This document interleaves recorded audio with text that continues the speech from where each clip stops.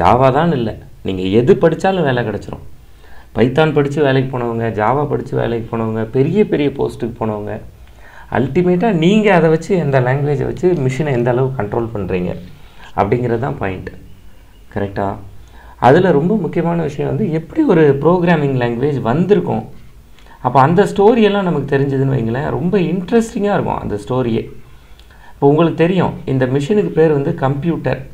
அப்போ கம்ப்யூட்டருங்கிறத முதல்ல எப்படி கொண்டு வந்தாங்கன்னா, கம்ப்யூட்டருங்கிறத கால்குலேட்டருங்கிற மீனிங்கில் தான் கொண்டு வந்தாங்க.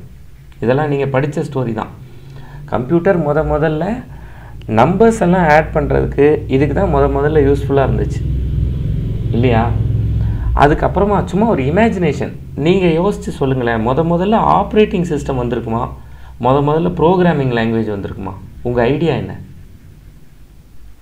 ப்ரோக்ராமிங் லாங்குவேஜுக்கு பிறகு ஆப்ரேட்டிங் சிஸ்டமா, ஆப்ரேட்டிங் சிஸ்டம்க்கு அப்புறம் ப்ரோக்ராமிங் லாங்குவேஜா? ப்ரோக்ராமிங் லாங்குவேஜுக்கு அப்புறம் தான் சார் ஆப்ரேட்டிங் சிஸ்டம் வந்திருக்கும். சரி, ப்ரோக்ராமிங் லாங்குவேஜ் முதல்ல வந்ததுன்னு வச்சுக்குவோம். சரி, ஓஎஸ் தான் முதல்ல வந்திருக்கோம்.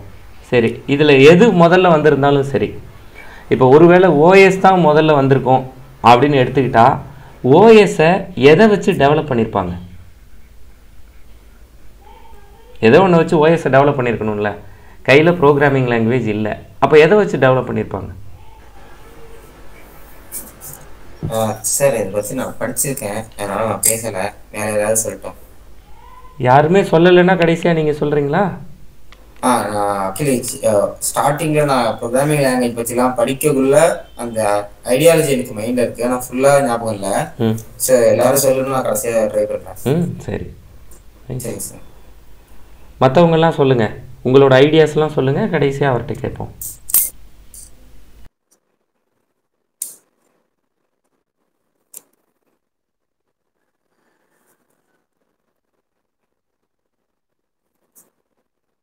என்ன வேணாலும் சொல்லலாம், இது சும்மா டிஸ்கஷன் தான். இதெல்லாம் எப்படி யாருக்கும் தெரிஞ்சால் படிச்சுட்ருப்பாங்க. கரெக்டாக? அதனால் உங்களுக்கு என்ன தோணுதோ சொல்லலாம். நான் இப்படி கெஸ் பண்ணுறேன். கெஸ்ஸு எவ்வளோ வேணாலும் தப்பாக இருக்கலாம், ஆனால் ப்ரைமரி கோல் உங்களோட சைலன்ஸை பிரேக் பண்ணிடணும். ப்ராக்டிக்கலாக பேசுங்க. ஒரு ஆன்லைன் கிளாஸில் ட்ரெயினர் 1 மணி நேரம் உட்காந்து ஆற்றுனாருன்னா எப்படி தாங்குவீங்க? ப்ராக்டிக்கலாக நானே உங்கள் சீட்டில் உட்காந்துருந்தாலும் கஷ்டம் தானே. ஏதாவது அதனால் உங்களுக்கு தோன்றதை சொல்லலாம். இல்லை சார், ஐடியா இல்லை, எதுவும் தெரியல. Okay, no issues. சார் நீங்கள் இப்படி கேட்கலாம் சார், ஃபஸ்ட்டு முட்டை வந்துச்சா இல்லை கோழி வந்துச்சான்னு யோசிச்சிருப்பாங்க எல்லாரும். சொல்லுங்கள், நீங்கள் உங்களோட ஐடியா சொல்லுங்கள் கணேஷ். ஆக்சுவலி படித்து இது ஸ்டார்டிங்கில் படிச்சுட்டு இருந்தப்ப அப்படியே ரிவர்ஸில் போயிட்டு போதான் சார் படித்தேன். இப்போ வந்து நம்ம வந்து இது ஜாவா யூஸ் பண்ணுறோம், இதுக்கு முன்னாடி சி, அதுக்கு முன்னாடி பேசிக் யூஸ் பண்ணுறாங்க. பேசிக் முன்னாடி ஃபஸ்ட்டு ஏன்னு, அதாவது மேன் டெவலப்டு மிஷின் லாங்குவேஜ். இப்போ இருக்கிறது அட்வான்ஸ்டு பேர் மாதிரி, அட்வான்ஸ் லாங்குவேஜ் நினைக்கிறேன். அட்வான்ஸ் லாங்குவேஜ் இல்லை, இன்னொரு பேர் மாதிரி. ஸோ அந்த மாதிரி இருக்குல்ல, ஃபஸ்ட்டு கோடிங்கை சார் பண்ணிருந்தாங்க 0 and 1. ஸோ இதை வச்சு தான் வந்து அவங்க ப்ரோக்ராம் பண்ணாங்க. ஆக்சுவலி ஓஎஸ் ஃபஸ்ட் வச்சா ப்ரோக்ராமிங் இண்டஸ்ட்ரி சரியாக தெரியல. பட் ஆனால் நான் என்னோட படித்த நாலேஜ் சொல்கிறேன், ஃபஸ்ட்டு ப்ரோக்ராமிங் லாங்குவேஜ் தான் வந்திருக்கணும். அவங்க வந்து கோடிங்லாம் பண்ணி முடிச்சதுக்கப்புறம் ஒரு ECU சர்க்யூட் இன்ஜினியர் வந்து எப்படி கோடிங் பண்ணாரோ அதே மாதிரி தான் அவங்க 0 and 1 தான் வந்து அந்த ஆல்கிரிதமாவே யூஸ் பண்ணி கோடிங் பண்ணியிருக்காங்க சார். அதுதான் ப்ரோக்ராமிங் லாங்குவேஜே மாறி இருக்கு, கர்னல் மாதிரி. பைனரி கோட்ஸ் வச்சா சார். நைஸ். ஆமா. ஹலோ, சொல்லுங்க. பைனரி கோடிங் அது வச்சா சார். பைனரி கோடிங் தான். அதான் பைனரி கோடிங் தான் வந்துச்சா, எது முதல்ல வந்துச்சு? சரி, அவர் எக்ஸ்பிளைன் பண்ணாரு, அதை வச்சு சீக்வென்ஸ் எப்படி. Okay okay.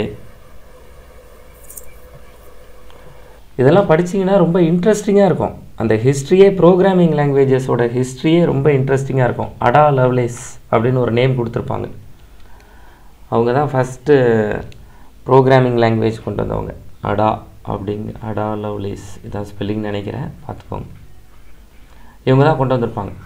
சரி, ப்ரோக்ராமிங் லாங்குவேஜ் வந்துச்சு. ப்ரோக்ராமிங் லாங்குவேஜ்னால் இப்போ ஒரு எக்ஸாம்பிளுக்கு சொல்கிறேனே, ஜாவா ஒரு ப்ரோக்ராமிங் லாங்குவேஜ். சரி, இப்போ ஜாவாவை எந்த லாங்குவேஜில் கண்டுபிடிச்சிருப்பாங்க? இப்போ ஜாவாவில் நீங்கள் போய் சிஸ்டம் டாட்டா சி ப்ரோக்ராமிங்கில் கண்டுபிடிச்சாங்கன்னு வச்சுக்குவோம், சிலேயோ C++லையோ கண்டுபிடிச்சாங்கன்னு வச்சுக்குவோம்.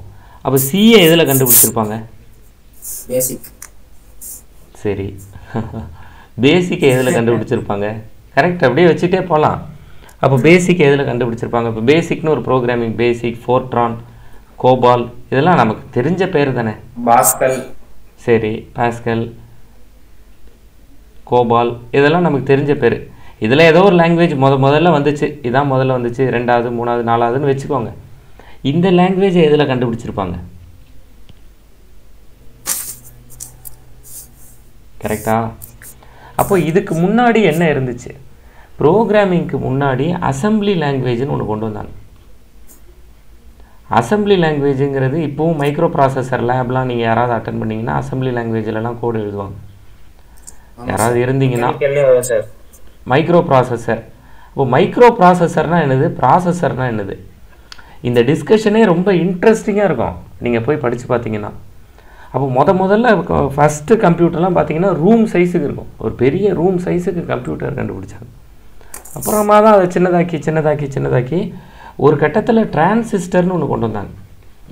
இன்றைக்கும் நம்ம ஊரில் இருக்கிற பழைய காலத்து ரேடியோலாம் பார்த்தீங்கன்னா பெருசாக இருக்கும், பெரிய டிவி சைஸுக்கு பெரிய நம்ம கிட்டத்தட்ட இப்போ நம்மளோட கம்ப்யூட்டர் மானிட்டர் சைஸுக்கு ரேடியோ இருக்கும், அவ்வளோ அகலம் நீளத்துக்கு. அதுக்கப்புறம் தான் டிரான்சிஸ்டர் வந்துச்சு. டிரான்சிஸ்டர் வந்ததுக்கப்புறம் தான் நம்ம வீடுகளில் டிரான்சிஸ்டர் ரேடியோன்னு சொல்லுவாங்க. நீங்கள் ஒருவேளை நான் உங்களுக்கு முந்தின ஜென்ரேஷனான்னு எனக்கு தெரியல, யாராவது நீங்கள் பார்த்துருக்கலாம், சின்ன ரேடியோ கையில் தூக்கிட்டு போகிற ரேடியோலாம் டிரான்சிஸ்டர் ரேடியோன்னு சொல்லுவாங்க. ஏன்னா டிரான்சிஸ்டர் அப்போ தான் கண்டுபிடிச்சாங்க.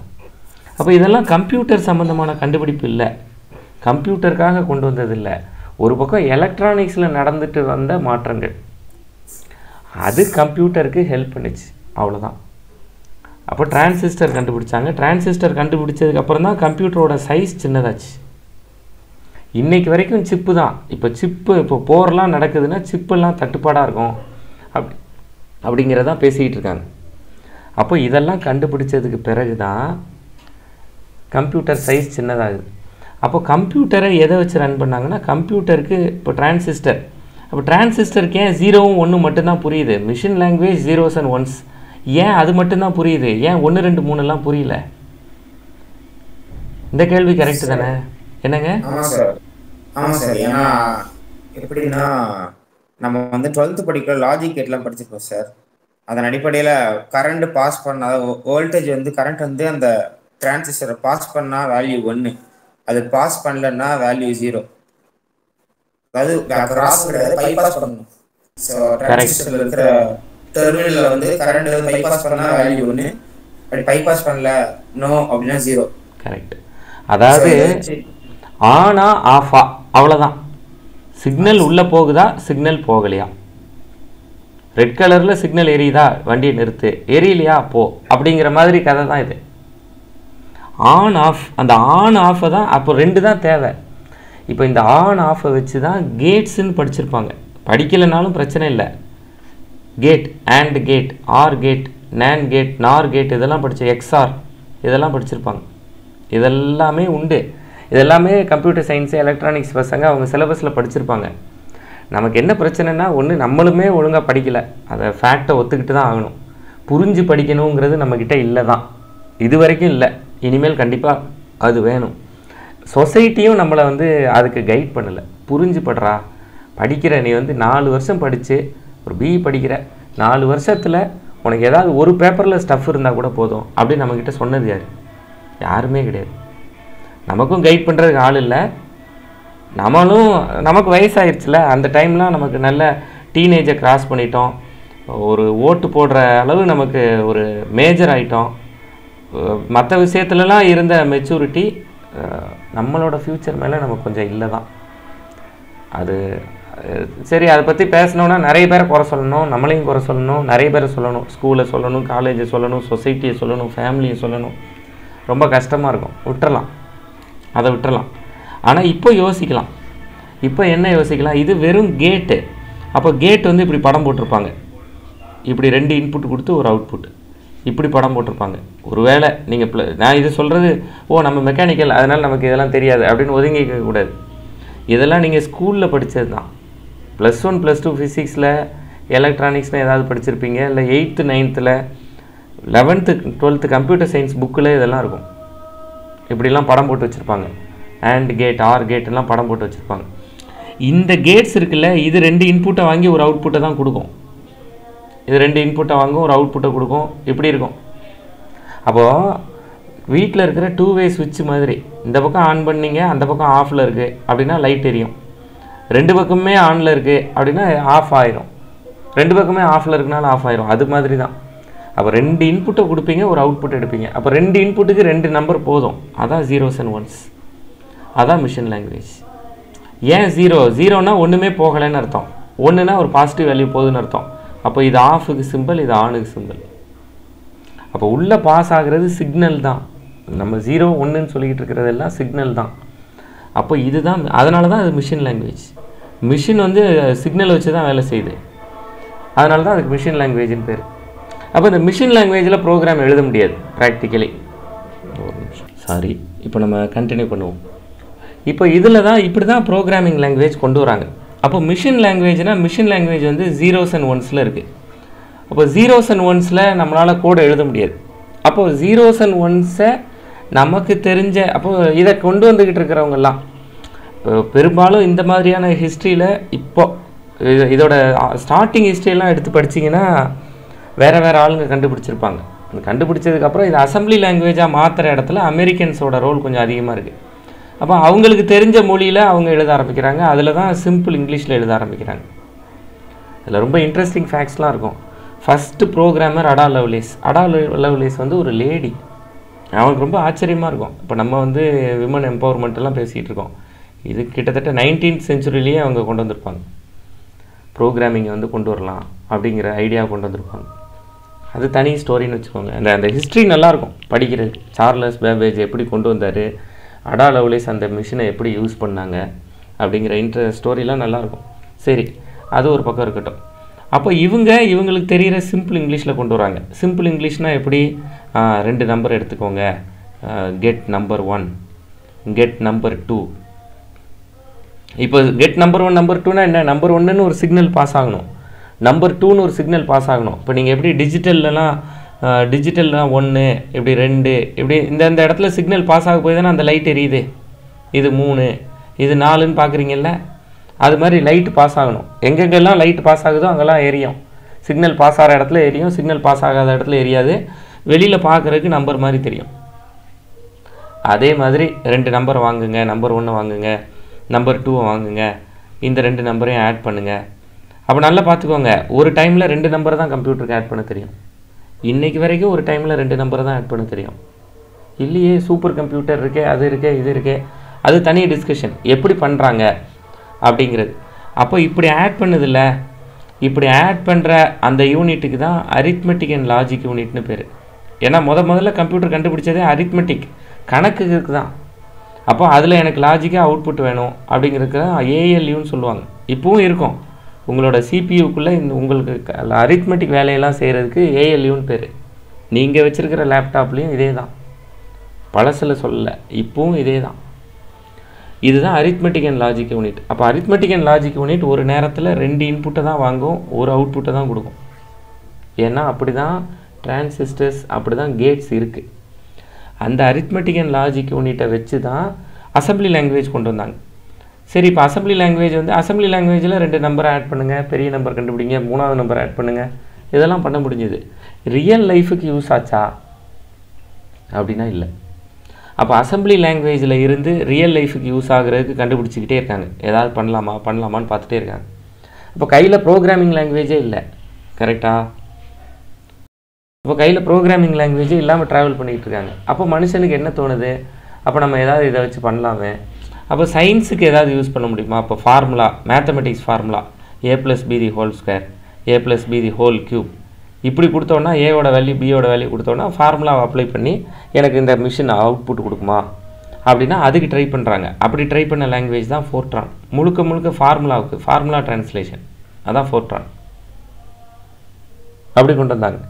அதுக்கப்புறம் இல்லை இது வந்து பிஸ்னஸ் லாங்குவேஜாக இருக்கணும், பிஸ்னஸ்க்குலாம் யூஸ்ஃபுல்லாக இருக்கணும். நான் இவ்வளோ ரூபாய்க்கு 10 ரூபாய்க்கு ஆப்பிள் வாங்கினேன், 12 ரூபாய்க்கு விற்றேன், இப்படி 10 கிலோ விற்றேன்னா எனக்கு இன்றைக்கி வந்து எவ்வளோ லாபம் கிடச்சிது அப்படின்னு கண்டுபிடிக்கணும். அப்படின்னு பிஸ்னஸ்க்கு கொண்டு வந்தது தான் கோபால், பிஸ்னஸ் லாங்குவேஜ்.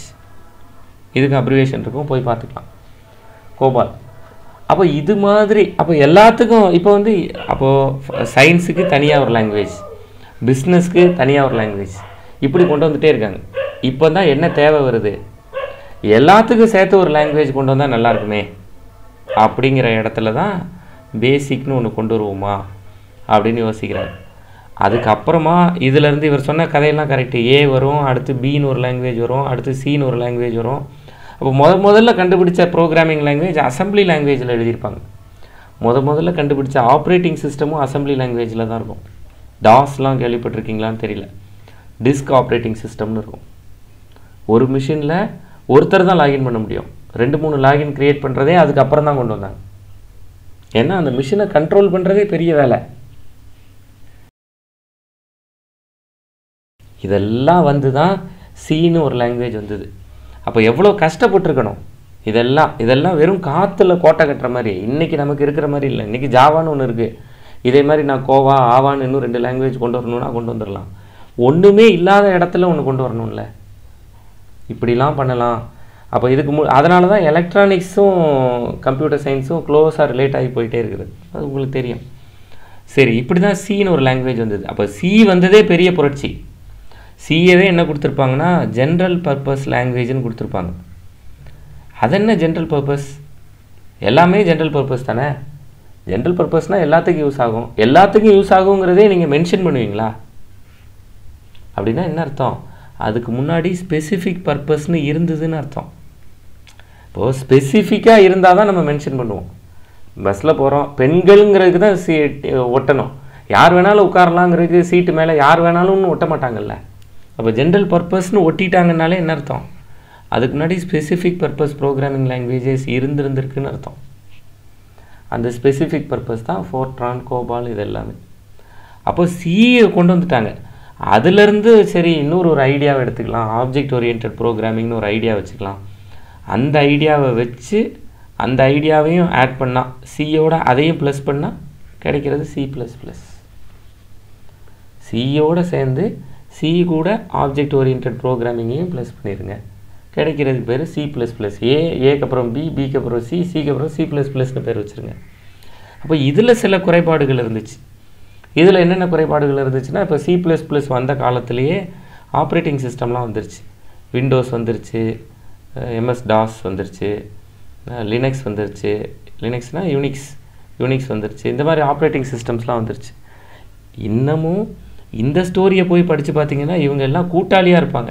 யாரெல்லாம், மைக்ரோசாஃப்ட்டும் ஆப்பிளும் இன்றைக்கி தனித்தனி கம்பெனி. 1985 இவங்க 2 பேரும் சேர்ந்து தான் ரிசர்ச்சே பண்ணியிருப்பாங்க. 2 பேரும் சேர்ந்து தான் இன்றைக்கி நீங்கள் ஸ்க்ரீனில் பார்க்குற GUIயை கொண்டு வர முடியுமா அப்படின்னு 80s ரிசர்ச் பண்ணியிருப்பாங்க. ஒருத்தன் ஐடியாவை இன்னொருத்தன் திருடி தனித்தனியாக கம்பெனி போட்டுருவாங்க.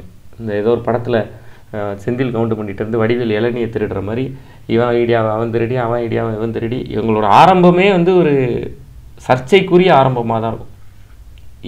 இவர் மேலே இவர் கேஸ் போட்டிருப்பார், இவர் மேலே இவர் கேஸ் போட்டிருப்பார். இந்த ஸ்டோரி எல்லாமே ரொம்ப இன்ட்ரெஸ்ட், ஒரு என்ன சொல்கிறது, ஒரு த்ரில்லர் மூவி மாதிரி இருக்கும். ஆப்பிள் கம்பெனினாலே நமக்கு தெரிஞ்ச பேர், ஆப்பிள் கம்பெனியில் ஸ்டீவ் ஜாப்ஸ் தான். ஸ்டீவ் ஜாப்ஸை கம்பெனி விட்டு தூக்கிடுவாங்க. அவர் தான் வைஸ் பிரசிடெண்ட்டாக ஏதோ இருப்பார், அவர் கம்பெனி விட்டே தூக்கிடுவாங்க. அவர் தனியாக போய் இன்னொரு கம்பெனி நடத்திக்கிட்டு இருப்பார். கொஞ்ச நாளைக்கு அப்புறம் ஆப்பிள் அவ்வளோ தூரம் சக்ஸஸ் ஆகலை, திரும்ப நீங்கள் வாங்கன்னு சேர்த்துக்குவாங்க. ஏன் அவரை தூக்குனாங்க, என்ன நடந்துச்சு, அந்த ஸ்டோரி எல்லாமே அதான் சொல்கிறேன். ஒரு த்ரில்லர் மூவிக்கு ஈக்குவலாக நீங்கள் தாராளமாக அதை பற்றி ஒரு படமே எடுக்கலாம், ஒரு வீடியோவே போடலாம், அந்த அளவு இன்ட்ரெஸ்டிங்காக இருக்கும். அதெல்லாம் அந்த கம்பெனிஸோட பாலிசிஸ், அவங்களோட பாலிட்டிக்ஸ், அது தனி ஸ்டோரி. இந்த கேப்பில் தான் இவங்க GUI கொண்டு வராங்க. GUIயில் உங்களுக்கு தெரியும் இவங்க 2 பேருமே டாப்பர்ஸ். ஒரு டச் ஸ்க்ரீன் மொபைலில் எப்படி ஆப்பிள் டாப்பராக இருக்காங்களோ அதே மாதிரி விண்டோஸ் அப்படிங்கிறவங்க ஸ்க்ரீன்லேயே நீங்கள் எல்லாத்தையும் பண்ணலாம் அப்படிங்கிறதுல விண்டோஸ் வந்தாங்க. இவங்க 2 பேரும் சேர்ந்து பண்ண ரிசர்ச் தான். இது போக இதில் IBM இருக்கும், IBMோட ரோல் இருக்கும். ஏன்னா அவங்க ஆரம்பத்துலேருந்து மெயின் ஃப்ரேம்ஸ்னு ஒன்று வச்சுட்ருக்காங்க, இதெல்லாம் இருக்கும். அதெல்லாம் தனியாக ஒவ்வொன்றையும் எடுத்து படிக்கலாம். உங்களுக்கு இப்போ இவ்வளோ நேரம் நான் சொன்ன கதையிலேருந்து நீங்கள் என்னென்னலாம் படிக்கலாம் அப்படின்னா, உங்களுக்கு விருப்பம் இருந்தால் அசம்பிளி லாங்குவேஜ் எப்படி வேலை செய்யுது அப்படிங்கிறத போய் பார்க்கலாம். அப்படியே போனீங்கன்னா ப்ராசஸர், மைக்ரோ ப்ராசஸருக்குள்ளே போயிடுவீங்க. இது அந்த சைடு விருப்பம் இருந்தால் இந்த கதையில். இல்லை எனக்கு அந்த கதையில் இன்ட்ரெஸ்ட் இல்லை, எனக்கு வந்து ப்ரோக்ராமிங்கில் தான் இன்ட்ரெஸ்ட் இருக்குது அப்படின்னா நீங்கள் அப்படியே ப்ரோக்ராமராக மாறிடுவீங்க, டெவலப்பராக மாறிடலாம். இப்போ இது வந்து அப்ளிகேஷன் டெவலப்பர், ப்ரோக்ராமிங்கில் இன்ட்ரெஸ்ட் இருந்தால். அசம்பிளி லாங்குவேஜ், மிஷின் லாங்குவேஜில் இன்ட்ரெஸ்ட் இருந்துச்சுன்னா நீங்கள் ஆப்ரேட்டிங் சிஸ்டம், கம்பைலர் இந்த மாதிரியான சாஃப்ட்வேர் டெவலப் பண்ணுற அந்த டீமுக்கு போயிடலாம். சரி எனக்கு அசம்பிளி லாங்குவேஜ், ப்ரோக்ராமிங் லாங்குவேஜ் இது ரெண்டுலேயும் இன்ட்ரெஸ்ட் இல்லை, ப்ரோக்ராமிங் லாங்குவேஜை கண்டுபிடிக்கிறதுக்கு முன்னாடி இப்படிலாம் ஸ்டோர் பண்ணலாம், இப்படிலாம் டேட்டா ஆக்சஸ் பண்ணலான்னா அதான் டேட்டா ஸ்ட்ரக்சர். அதான் டேட்டா ஸ்ட்ரக்சர் சைடு போயிடுவீங்க. சரி எனக்கு அதிலலாம் இன்ட்ரெஸ்ட் இல்லை, மைக்ரோ ப்ராசஸர் அந்த சைடெல்லாம் இன்ட்ரெஸ்ட் இல்லை, எனக்கு வந்து இதெல்லாம் சேர்த்து எப்படி ஓகே இதெல்லாம் சேர்த்து முதல்ல இன்ட்ராநெட்டு தானே வந்துச்சு, ஏர்பா நெட்டுன்னு தானே கொண்டு வந்தாங்க அப்படின்னா அப்படியே நெட்வொர்க்கிங் சைடு போயிடலாம். எப்படி இந்த கம்ப்யூட்டருக்கும் அந்த கம்ப்யூட்டருக்கும் டேட்டாவை பாஸ் பண்ணுறாங்க, அப்படியே நெட்வொர்க்கிங் சைடு போயிடலாம். இப்படி நமக்கு இந்த பேப்பர் எல்லாமே பிஇயில், பிஎஸ்சியில், பிசிஏல இருக்குது. கனெக்ட் பண்ணி நமக்கு சொல்லலை, கனெக்ட் பண்ணி நமக்கும் சொல்லலை, நம்மளும் விருப்பமாக படிக்கலை. ஒரு சர்டிஃபிகேட் ஓரியன்டாக, மார்க் ஓரியன்டாகவே நம்மளை ட்ரைவ் பண்ணிட்டாங்க, நம்மளும் அதை அட்ஜஸ்ட் பண்ணிக்கிட்டோம். அதனால் அதை விட்டுடலாம். ஆனால் இதெல்லாமே இப்போ நீங்கள் போய் ரொம்ப சிம்பிள். +1 சமச்சீர் கல்வி கம்ப்யூட்டர் சயின்ஸ் புக்கு தமிழில் இருக்குது, இங்கிலீஷில் இருக்குது, இன்டர்நெட்டில் ஃப்ரீயாக இருக்குது. டவுன்லோட் பண்ணி ஹிஸ்ட்ரி ஆஃப் கம்ப்யூட்டர் என்னென்னு படிங்க. ஓ இவ்வளோ உழைப்பு இருக்கா இதுக்கு பின்னாடி அப்படிங்கிறது தெரியும். இதுலேயும் பிரச்சனை வந்துச்சு. இப்போ C++ பண்ண ஆரம்பித்தாங்க. இப்போ அதை தான் சொல்ல வந்தேன். இப்போ விண்டோஸ் இருந்துச்சு, யூனிக்ஸ் இருந்துச்சு. அப்போ இவங்க ஒரு பிரேக்கு, இந்த பக்கம் ப்ராசஸர் இருக்குது. இப்போ ப்ராசஸருக்கு புரிகிற மாதிரி கொடுக்கணுன்னா ஆப்ரேட்டிங் சிஸ்டமுக்கு புரிஞ்சால் தான் போகும். இப்போ யூனிக்ஸ், விண்டோஸ் மட்டும் இல்லை, ஸ்மார்ட் வாட்ச் திடீர்னு ஒருத்தர் கொண்டு வராரு. எல்லா இடத்துலையுமே உங்களுக்கு கோடிங் இருக்குல்ல. சாதாரணமாக நீங்கள் யூஸ் பண்ணுற வாஷிங் மிஷினில் டைமர் இருக்குது, கரெக்டாக? ஃப்ரிட்ஜில் டைமர் இருக்குது. அப்போ வந்து கம்ப்யூட்டர் தான் கம்ப்யூட்டிங்க்கான ஒரு டிவைஸ் அப்படின்னு நினச்சிட்டு பார்க்கக்கூடாது. சாதாரணமாக நீங்கள் ஒரு மோட்டர் 1/2 மணி நேரத்தில் தன்னால் ஆஃப் ஆகணும், தண்ணி தொட்டியில் தண்ணி இந்த லெவல் வந்துருச்சுன்னா மோட்டர் தன்னால் ஆஃப் ஆகணும், இதுக்கெல்லாம் நீங்கள் கோடு எழுத முடியும், கரெக்டாக? அப்போ வந்து ப்ரோக்ராமிங்னாலே லேப்டாப் எடுத்து வச்சுட்டு பண்ணுறது தான், அப்படிலாம் கிடையாது. ப்ரோக்ராமிங் வந்து நீங்கள் அசம்பிளி லாங்குவேஜ் லெவல் வரைக்கும் போய் பண்ணலாம். அப்போ எல்லாத்துலேயும் ப்ரோக்ராமிங் இருக்குது. நீங்கள் சொல்கிறத சிக்னலாக ட்ரான்ஸ்ஃபர் ஆகுதா, அவ்வளோதான் பாயிண்ட். அந்த சிக்னலை தான் நம்ம எப்படி புரிஞ்சுக்கிறோம், 0, 1ன்னு புரிஞ்சுக்கிறோம். நீங்கள் சொல்கிற சிக்னல் நீங்கள் சொல்கிற ஸ்டைல்லையே, நீங்கள் சொல்கிற வியூலேயே பாஸ் ஆகுதா, அவ்வளோதான். அப்படி பாஸ் ஆகிறத இவங்களுக்கு புரிஞ்சு தான் பாஸ் பண்ணுவாங்க. அப்போ ஒவ்வொரு இப்போ இப்போ நீங்கள் C++ல் ப்ரோக்ராம் எழுதுறீங்க, அது இப்படி மாறணும். அப்படி மாறணும்னா விண்டோஸ்க்கு ஏற்ற மாதிரி மாறணும், யூனிக்ஸ்க்கு ஏற்ற மாதிரி மாறணும், பின்னாடி மேக் வச்சுருந்தீங்கன்னா மேக்குக்கு ஏற்ற மாதிரி மாறணும், லினக்ஸுக்கு ஏற்ற மாதிரி மாறணும். அப்போ இப்படி மாற்றுறாங்கல்ல, இந்த programming language to machine language 0s and 1s மாற்றுறாங்கல்ல, இப்படி மாற்றுற வேலையை தான் கம்பைலர்னு சொல்லுவாங்க. இப்படி மாற்றுற வேலையை செய்கிறவருக்கு பேர் கம்பைலர். டிரான்ஸ்லேட் பண்ணுறது அவ்வளோதான், மொழிபெயர்க்கிறது, இது ஒரு கம்பைலர்னு பேர். ஆனால் என்ன பிரச்சனை ஆயிடுச்சுன்னா C++ல் விண்டோஸ்க்கு ஒரு கம்பைலர், யூனிக்ஸுக்கு ஒரு கம்பைலர், மேக்குக்கு ஒரு கம்பைலர், லினக்ஸ், இப்படி தனித்தனி கம்பைலர் பண்ண வேண்டியதாகிடுச்சு. கம்பைலருங்கிறது ஒரு சாஃப்ட்வேர், அவ்வளோதான். இந்த சாஃப்ட்வேர் இந்த கண்டென்ட்டை அந்த கண்டென்ட்டாக மாற்றி கொடுக்குற ஒரு சாஃப்ட்வேர். அப்போ C++ ப்ராக்டிக்கலி ரொம்ப விலை அதிகமான ஒரு ப்ரோக்ராமிங் லாங்குவேஜ் அப்படின்னு பேர் வாங்கிடுச்சு. நல்ல யூஸ்ஃபுல்லான லாங்குவேஜ், ஆனால் ரொம்ப விலை அதிகமாக இருக்குது. இப்போ என்ன பண்ணுறது, கரெக்டாக? அப்போ இப்போ தான் விலை குறைவாக பொதுவாக ஒன்று கண்டுபிடிச்சிட்டோம், அதுக்கு அடுத்து என்ன கண்டுபிடிப்போம், அது நல்ல யூஸ் ஆகுது ஆனால் எக்ஸ்பென்சிவாக இருக்குது. சரி, அப்போ விலையை குறைக்கிறதுக்கு உட்காந்து பண்ணுவோம். அப்போ அதுக்கான ஆராய்ச்சியில் ஈடுபடுவோம். எப்படி அதை ஆராய்ச்சி பண்ணி கண்டுபிடிக்கிறது? இப்போ இதெல்லாம் தனித்தனியான லேபில் இந்த மாதிரியான ரிசர்ச் நடந்துகிட்ருக்கு. ஒவ்வொரு டீம், இந்த பக்கம் C++ டீம் வந்து ஒருத்தங்க உட்காந்து ஒர்க் பண்ணிகிட்டு இருக்கிறது, இந்த பக்கம் மைக்ரோசாஃப்ட் C++ எப்படி யூஸ் பண்ணலான்னு ஒர்க் பண்ணிகிட்டு இருப்பாங்க, இந்த பக்கம் IBM உட்காந்து ஒர்க் பண்ணிகிட்டு இருப்பாங்க.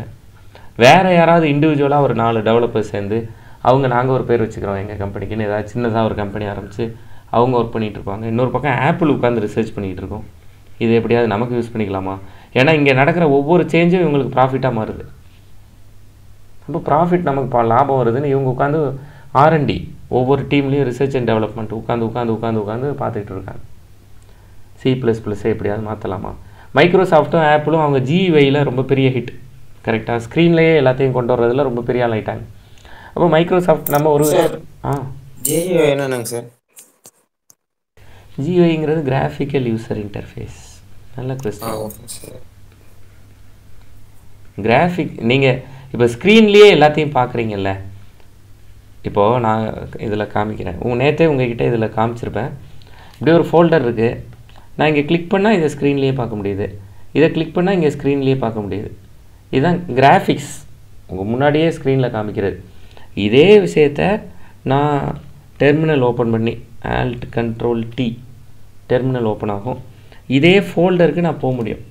இப்போ நான் போய் லிஸ்ட்டுன்னு கொடுத்தா இங்கே எனக்கு லிஸ்ட் ஆகும் என்னென்ன இருக்குங்கிறது. உங்கள் ஸ்க்ரீனில் இப்படி பார்த்துக்கிட்டு இருந்தாங்க. இப்படி ஒவ்வொன்றுத்துக்கும் டைப் பண்ணுவாங்க. இப்போ LS-A LS-A இப்படி டைப் பண்ணுவாங்க. டைப் பண்ணி என்னென்ன இருக்குதுன்னு பார்ப்பாங்க. இப்படி கமாண்ட் கொடுத்து ஒவ்வொரு ஃபோல்டருக்குள்ளே என்ன இருக்குதுன்னு பார்க்குறதுக்கு பதிலாக ஜஸ்ட்டு கிளிக். அதுக்கப்புறம் தான் மவுஸ் கண்டுபிடிச்சாங்க. ஆரம்ப கால கம்ப்யூட்டர்ஸ்க்கு மவுஸே கிடையாது, கருப்பு வெள்ளை ஸ்க்ரீன் தான் உண்டு. அதுக்கப்புறம் தான் ஏன்னா கிளிக் பண்ணுறதுக்கு யூஸ்ஃபுல்லாக இருக்கும் அப்படிங்கிறதுக்காக மவுஸ் கண்டுபிடிச்சாங்க. அப்போ இப்படி அதுக்கு முன்னாடி இருந்தது கேரக்டர் யூசர் இன்டர்ஃபேஸ்னு சொல்லுவாங்க, CUI அப்படின்னு சொல்லுவாங்க. ஏன்னா கேரக்டர்னால் ஆல்ஃபபெட்ஸ், எழுத்து, அதில் டைப் பண்ணி பார்க்குறீங்கிறதுனால. அப்போ மைக்ரோசாஃப்ட் வந்து GUI கண்டுபிடிச்சதுனால அவங்களோட ஃபோக்கஸ் எல்லாமே எல்லாத்தையுமே விஷுவலைஸ் பண்ணணும், கண்ணு முன்னாடி கொண்டு வரணும். அப்படி தான் சும்மா இருந்த பேசிக்கை பிடிச்சி விஷுவல் பேசிக்னு கொண்டு வந்தது, சும்மா இருந்த C++-ஐ பிடிச்சி விஷுவல் C++ன்னு கொண்டு வந்தது. இதெல்லாம் ட்ரை பண்ணிகிட்டு இருந்தாங்க. உண்மையிலே அவங்க இதெல்லாம் ட்ரை பண்ணாங்க. VBலாம் உங்களுக்கே தெரியும், VB.net எல்லாம் வந்துச்சு. இப்படிலாம் ட்ரை பண்ணிகிட்டு இருந்தாங்க. அந்த டைமில் தான் இவங்கெல்லாம் பெரிய ஆளுங்க, பெரிய பெரிய கார்ப்பரேட்ஸ். இன்றைக்கி வரைக்கும் இவங்கெல்லாம் பெரிய ஆளுங்க. இன்றைக்கி வரைக்கும் இவங்க கண்ட்ரோலில் தான் மொத்த உலகமும் இருக்குது. இப்போ பாருங்கள், இதெல்லாம் கஃபம் கம்பெனிஸ்னு சொல்லுவாங்க. நீங்கள் ஃப்ரீயாக இருக்கும்போது இதெல்லாம் போய் பாருங்கள். கஃபம் கம்பெனிஸ்ங்கிறது இன்றைக்கி உக்ரைன் சண்டை போட்டுக்கிட்டு இருக்காங்களா, உக்ரைனோட GDP என்ன, ஒரு வருஷ மொத்த உள்நாட்டு உற்பத்தி என்ன, அதை இந்த கஃபம் கம்பெனிஸ் அடிச்சுட்டு போயிடுவாங்க. கஃபம் கம்பெனிஸ் தான் உலகத்துக்கான ஒரு அச்சுறுத்தல் அப்படிங்கிறது தான் பொதுவான ஒப்பீனியன். இந்த first letters Google, apple, Facebook, Amazon, Microsoft, கஃபம்.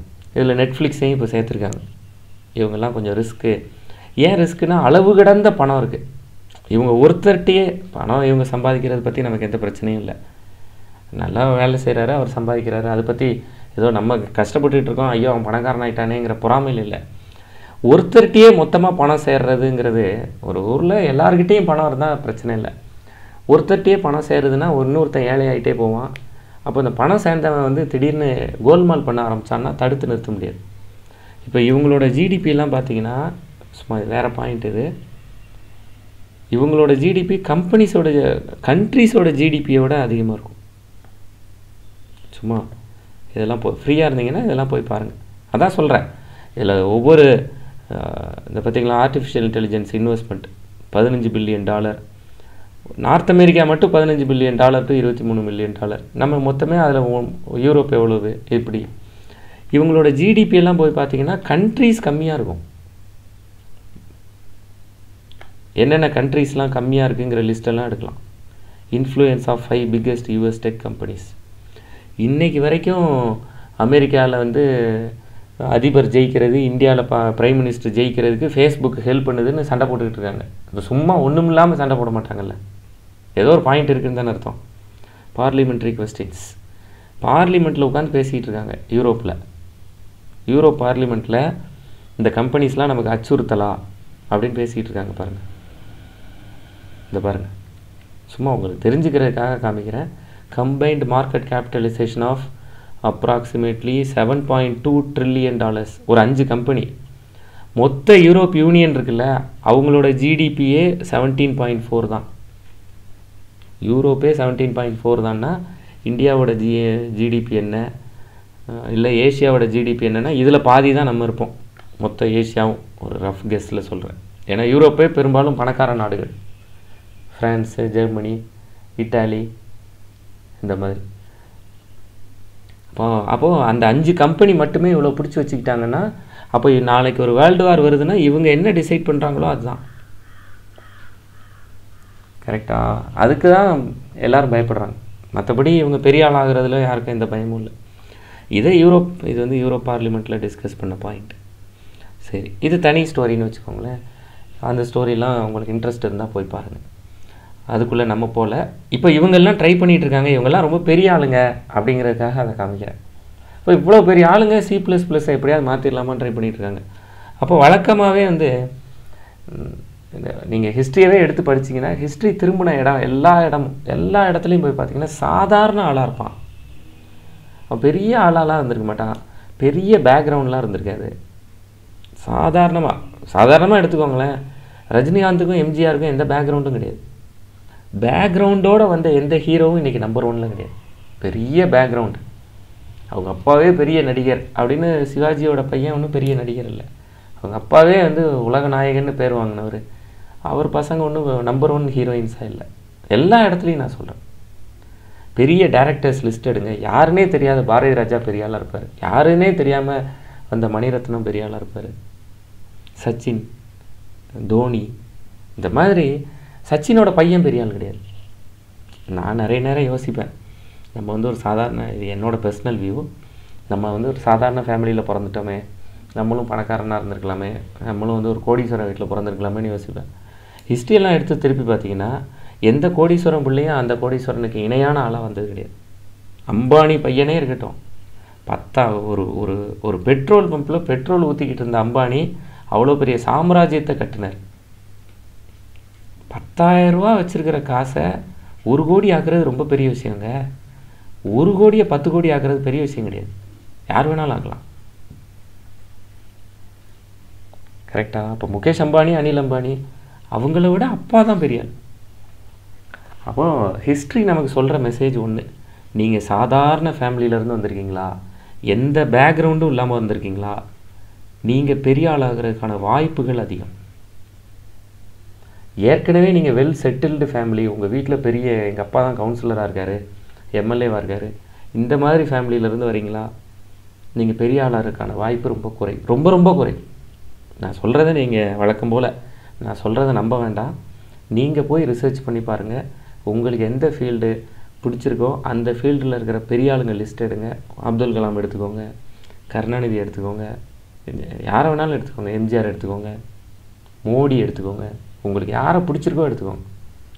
அவங்களோட ஒரு கேள்வி கேட்டு பாருங்கள், உங்களுக்கு யார் உங்களோட ரோல் மாடல்னு நினைக்கிறீங்களோ, யார் உங்களுக்கு ரொம்ப இம்ப்ரெஸ் ஆன ஆள்னு நினைக்கிறீங்களோ, அவங்க அப்பா பேர் அவங்க தாத்தா பேர் உங்களுக்கு தெரியுமான்னு யோசிச்சு பாருங்கள். 99% தெரியாது. 99% தெரியாது. யாராவது 1-2 பேர் எக்ஸப்ஷன் இருப்பாங்க, ரொம்ப ரேர். அப்படி எக்ஸப்ஷனாக இருக்கிறவங்களோட அப்பாவும் ரொம்ப பெரிய ஆளாக இருக்க மாட்டார், ஃபீல்டில் அறியப்பட்ட ஒருத்தராக இருப்பார். அவர் காலத்தில் அவர் நம்பர் 1 இருந்திருக்க மாட்டார், வெளியில் தெரிஞ்ச ஒரு பேராக இருக்கும், அவ்வளோதான். நீங்கள் வேணால் யோசிச்சு பாருங்கள். இப்போ இதுலேருந்து நமக்கு கிடைக்கிற மெசேஜ், அப்போ நம்ம பெரிய ஆளாருக்கு 100% பாசிபிலிட்டி இருக்குது. ஏன்னா நம்ம ஒரு சாதாரணமான ஃபேமிலியிலேருந்து தான் வந்திருக்கோம். நம்ம அட்டம்ப்ட் போட்டால் ஜெயிச்சிடலாம். சரி, அது தனி ஸ்டோரி. அந்த ஸ்டோரியை இங்கே எங்கே அப்ளை பண்ணுறோன்னா, சன் மைக்ரோ சிஸ்டம்ஸுங்கிறவன் ஒரு பொடியை, ஒரு சின்ன கம்பெனி, வெளியிலே இந்த ஜாவாவை தவிர இவங்க என்ன கண்டுபிடிச்சாங்கன்னே யாருக்கும் தெரியாது.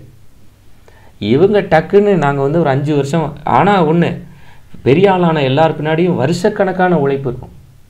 இன்றைக்கி உங்களுக்கு விஜயவோ அஜித்தையோ தெரியுதுன்னா நேற்று நடிக்க வந்தவங்க கிடையாது, 20 வருஷமாக நடிச்சுட்டு இருக்க போய் தான் தெரியுது. இப்போ சன் மைக்ரோ சிஸ்டம்ஸ் 1991 ஆரம்பிச்சிட்டாங்க. 1995 தான் இவங்க ஜாவாவை ரிலீஸ் பண்ணுறாங்க. 4 வருஷ உழைப்பு, 4 வருஷ உழைப்புக்கு பிறகு தான் ஜாவா வருது. நீங்கள் எந்த ஃபீல்டில் பெரிய ஆள் ஆகணும்னாலும், எந்த ஃபீல்டு எடுத்துக்கோங்க. ஒரு எக்ஸாம்பிளுக்கு சொல்கிறேன், இன்றைக்கி உங்களுக்கு தெரிகிற யூடியூப் சேனல் எந்த சேனலாக இருந்தாலும் எடுத்து பாருங்கள். அவங்க குறைஞ்சது மினிமம் அவங்களுக்கு 4 வருஷம் இருக்கும். நம்மளும் நினைப்போம் சேனல் போடணும், இது பண்ணலாம், அது பண்ணலாம் எல்லாம் நினைப்போம், பாதியில் விட்டுருவோம். அவங்க 4-5 வருஷமாக தொடர்ந்து பண்ணியிருப்பாங்க. அந்த 4 வருஷத்துக்கு முன்னாடி அவங்க என்ன பண்ணாங்கன்னு பாருங்கள். அவங்க சேனலில் அந்த வீடியோஸ் எல்லாம் பாருங்கள், சாதாரணமாக இருக்கும், நிறைய பேர் பார்த்துருக்க மாட்டாங்க, ஆனால் விடாமல் செஞ்சுக்கிட்டு இருந்திருப்பாங்க. நமக்கு கிடைக்கிற மெசேஜ் நமக்கு எந்த ஃபீல்டு பிடிச்சிருக்கோ அதில் ஒரு 4 வருஷம் கன்சிஸ்டண்ட்டாக இருந்தால் போதும். ஹார்ட் ஒர்க் இல்லை, முடிஞ்ச வரைக்கும் ஒர்க் பண்ணால் போதும். ஆனால் விடாமல் ஒர்க் பண்ணணும். பேக் அடிச்சிடக்கூடாது, வேண்டாம் வேறு ஃபீல்டு போவோம் அப்படின்னு அடிச்சிடக்கூடாது. அப்போது இதுதான், இதே மாதிரி தான் ஜாவாவும். ஒரு 4 வருஷ உழைப்பு, ஆனால் ஒரு ஹியூஜ் சக்ஸஸ். இப்படி தான் ஃபீல்டுக்குள்ளே வந்தாங்க. வரும்போது அவங்க சொன்ன சில வார்த்தைகள்லாம் பிரம்மாண்டமாக இருந்தது. C++ expensive, Java சீப்பர்னாங்க. எப்படி சீப்பாக கொடுக்க முடியும்? C++-ஐ விட நீங்கள் எப்படி சீப்பாக கொடுக்க முடியும்? ஒரு கத்துக்குட்டி கம்பெனி, உங்கள்கிட்ட இன்வெஸ்ட் பண்ணுறதுக்கே ஆள் இல்லை. நீங்கள் ஒரு 4 பேர் சேர்ந்துக்கிட்டு அதில் ஜேம்ஸ் காஸ்லிங்னு ஒருத்தரை ஹெட்டாக போட்டுக்கிட்டு நீங்கள் உலகத்தையே மாற்றிடுவீங்களா அப்படின்னு முதல்ல ஒரு விஷயம் நம்ம உலகத்தில் போய் சொன்னாலே முதல்ல நம்மளை பார்த்து எல்லோரும் சிரிக்க தான் செய்யும். அதுக்கப்புறம் நம்மளை இவனை ரிஜெக்ட் பண்ண முடியலேங்கிற கோவத்தில் தான் நம்மளை பார்ப்பான். முதல்ல சிரிப்பான், அப்புறம் எப்படியாவது இவனை கழிச்சு கட்டிடலான்னு பார்ப்பான். வேறு வழியே இல்லைங்கும்போது தான் உங்களை அக்செப்ட் பண்ணிக்கும். வேறு வழி இல்லை, இவர் வளர்ந்துட்டார் அப்படின்னா தான் அக்செப்ட் பண்ணிக்கும். இது எல்லாருக்கும் அதே தான் ஜாவா டீமுக்கும் நடந்துச்சு. என்ன அப்படி பண்ணிட்டீங்கன்னு கேட்டாங்க. அப்போ தான் இவர் வந்து சொன்னார், நாங்கள் என்னென்னலாம் பண்ணோம் அப்படிங்கிறத சொன்னார். நாங்கள் சீப்பாக கொடுக்குறோம், ஏன்னா நாங்கள் பிளாட்ஃபார்ம் இண்டிபெண்ட் அப்படிங்கிற ஒரு ஃபீச்சர் இதில் வச்சுருக்கோம் அப்படின்னு சொன்னார். இப்போ பிளாட்ஃபார்ம்னால் நமக்கு புரிகிறதுக்கு அவங்களுக்கு புரிஞ்சிருந்தது. பிளாட்ஃபார்ம்னால் ஆப்ரேட்டிங் சிஸ்டம் இல்லை ப்ராசஸர்னு நம்ம புரிஞ்சுக்கலாம். இது ரெண்டும் சேர்ந்த கலவை தான் பிளாட்ஃபார்ம். அப்போ இதெல்லாம் படிக்கிறீங்கன்னா நீங்கள் முதல்ல நீங்கள் ஒரு கம்ப்யூட்டர் இன்ஜினியராக ஃபீல் பண்ணுற இன்றைக்கி நீங்கள் செய்ய வேண்டிய ஹோம்ஒர்க் என்ன பண்ணணும் அப்படின்னா, முதல்ல உங்கள் மிஷினில் என்ன ப்ராசஸர் இருக்குது, அதை பற்றின ஃபீச்சர்ஸ். ப்ராசஸர் என்னென்னே டக்குன்னு இன்டெல் தானே அப்படின்னு சொல்லக்கூடாது. இன்டெலுங்கிறது ஸ்டிக்கர் பார்த்துட்டு யார் வேணாலும் சொல்லலாம், கரெக்டாக? அது மட்டும் இல்லாமல் அது ஒரு கம்பெனி. இன்டெல்லில் என்ன இருக்குது, உங்கள் ப்ராசஸர் ஸ்பீடு என்ன, கரெக்டாக? உங்கள் ப்ராசஸரோட ஸ்பீடுக்கான யூனிட் என்ன, ஏன் அவ்வளோ காசு? உங்கள் சிஸ்டமில் இருக்கிற ப்ராசஸரை வெளியில் போய் விலை விசாரிங்க, ப்ராசஸர் மட்டும் ஏன் அவ்வளோ காசாக இருக்குது? அப்போ அதில் என்ன இருக்குது அப்படிங்கிறத கொஞ்சமாவது ப்ராசஸர் பற்றி பொதுவாக நான் சொல்கிறது, இன்டர்வியூக்கு 60 செகண்ட்ஸ் சேலஞ்ச்.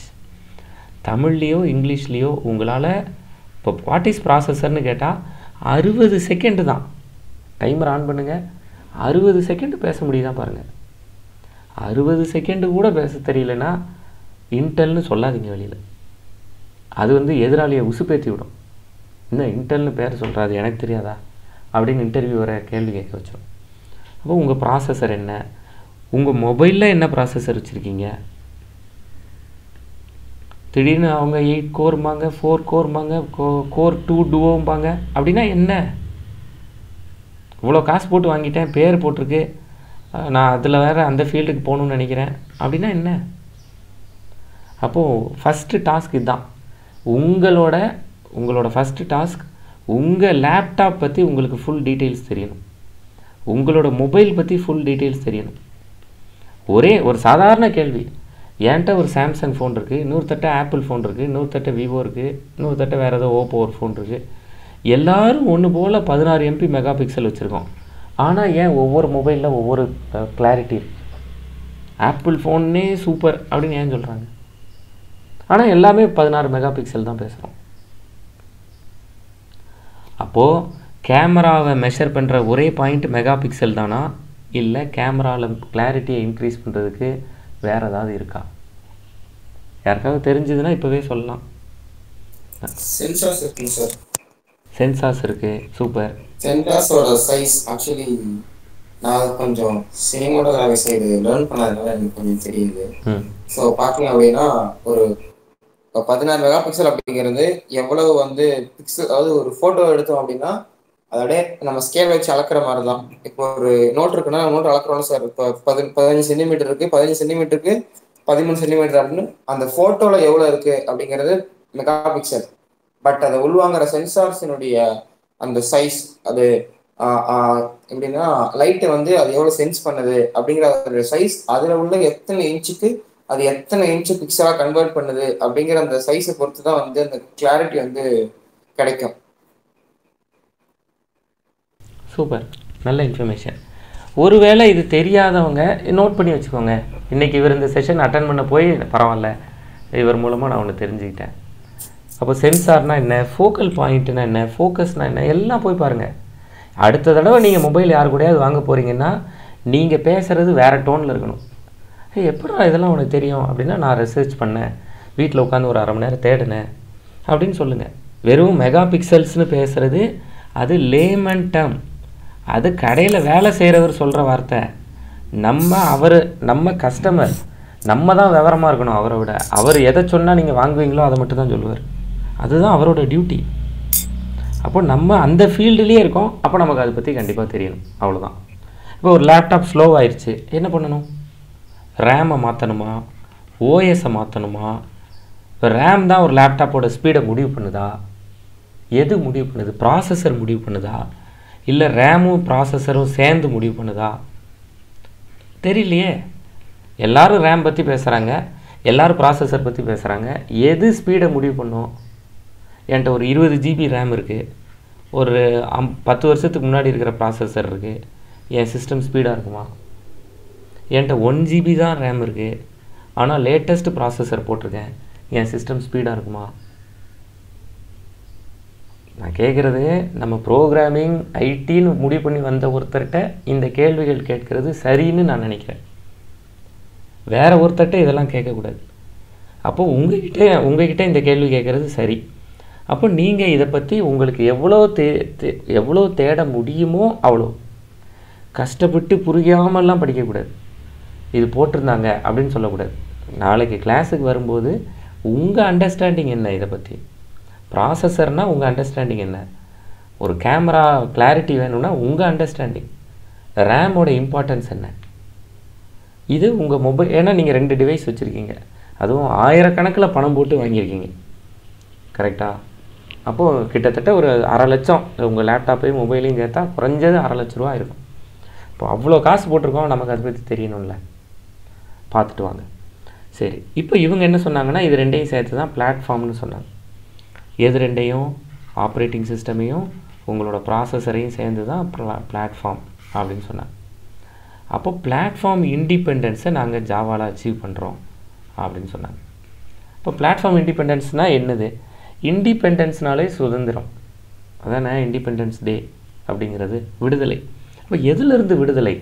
பிளாட்ஃபார்மை நம்பி இருந்ததுலேருந்து விடுதலை. அப்படின்னா ஆமாம், நீங்கள் C++ல் ப்ரோக்ராம் எழுதுனீங்க, அதான் ஓஎஸ்ட்டை போய் கொடுத்தீங்க, அது மிஷின் லாங்குவேஜாக மாற்றுச்சு. அப்போ மிஷின் லாங்குவேஜாக மாற்றுறதுக்கு ஒரு கம்பைலர் வச்சுட்டிங்க. அப்போ அந்த ஓஎஸ் என்னவோ அதுக்கேற்ற மாதிரி கம்பைலர் 1 2 3 4ன்னு தனித்தனியாக போட்டுட்ருந்தீங்க. நாங்கள் அப்படி பண்ணலை. நாங்கள் 2 லெவல் ட்ரான்ஸ்லேஷன் ஜாவாவில் வச்சுட்டோம். லெவல் 1, லெவல் 2, இப்படி 2 லெவல் வச்சுட்டோம். நடுவில் இங்கே ஆப்ரேட்டிங் சிஸ்டம் இருக்குது. நாங்கள் ஜாவாவில் ப்ரோக்ராம் எழுதுகிறோம்.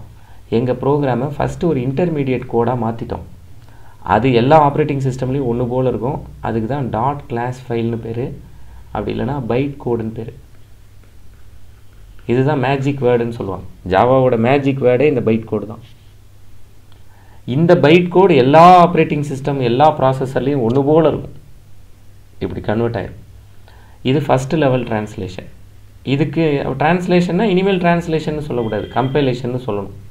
அப்போ தான் நம்ம அதாவது ப்ரோக்ராமிங் தெரிஞ்சுட்டு பேசுகிற மாதிரி வெளியில் தெரியும். அதுக்காக அப்போ இதுதான் ஃபஸ்ட் லெவல் கம்பைலேஷன். என்னவாயிருச்சு? உங்களோட ப்ரோக்ராம் பைட் கோடாக மாறிடுச்சு. பைட் கோடாக மாறினதுக்கு அப்புறமா ஆப்ரேட்டிங் சிஸ்டம்கிட்ட போய் கொடுக்கணும். ஆப்ரேட்டிங் சிஸ்டம் மூலமாக உங்கள் மிஷினை நீங்கள் பிடிக்கணும். உங்கள் மிஷினுங்கிறது தான் உங்கள் ஹார்ட்வேர். இந்த ஹார்ட்வேரை ஆக்சஸ் பண்ணால் இங்கே ஒரு ஓஎஸ்க்கு மேலே ஒரு சாஃப்ட்வேர் போட்டு விட்ருவாங்க, விர்ச்சுவல் மிஷின் அப்படின்னு. விர்ச்சுவல்னால் கற்பனை, அதாவது மிஷின் மாதிரியே இருக்கிற ஒரு சாஃப்ட்வேர்னு வச்சுக்கோங்களேன். அப்படி ஒரு கற்பனையாக ஒரு மிஷினை போட்டு விட்டு இந்த பைட் கோடை அந்த விர்ச்சுவல் மிஷின் கையில் கொடுத்துருவாங்க. அந்த விர்ச்சுவல் மிஷின் சாஃப்ட்வேர், அதுவும் அதுக்கு ஜாவா விர்ச்சுவல் மிஷின்னு பேர். இந்த ஜாவா விர்ச்சுவல் மிஷின் உங்களோட ஆப்ரேட்டிங் சிஸ்டம் யாருன்னு பார்த்து அதுக்கேற்ற மாதிரி மிஷின் லாங்குவேஜாக மாற்றி கொடுத்துரும். அப்போ இந்த பைட் கோடாக நீங்கள் வந்து ஜாவா விர்ச்சுவல் மிஷின் பைட் கோடை போய் பைனரியாக, அதாவது மிஷின் லாங்குவேஜுங்கிறது பைனரியாக மாற்றி கொடுத்துரும். அப்போ இந்த பைனரியாக மாற்றுறது, பைட் கோடுலேருந்து பைனரியாக மாற்றுறது ஜாவா விர்ச்சுவல் மிஷின்னு சொன்னீங்க. ஆமாம். அப்போ அதே மாதிரி ஜாவா ப்ரோக்ராமை இப்படி டாட் கிளாஸ் ஃபைல் இல்லை பைட் கோடாக மாற்றுறதுக்கு ஏதாவது சாஃப்ட்வேர் இருக்கா? ஆமாம், இருக்குது. அந்த சாஃப்ட்வேருக்கு தான் ஜேடிகேன்னு பேர். டி சரியா, ஜாவா டெவலப்மெண்ட் கிட்டுன்னு பேர்.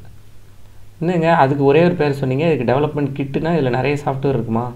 கிட்டுனா பொதுவாக நிறைய சாஃப்ட்வேர் நிறைய இருக்கிறது தானே டூல் கிட் அப்படிலாம் சொல்லுவாங்க. ஆமாம், இதில் நிறைய சாஃப்ட்வேர் இருக்கும்.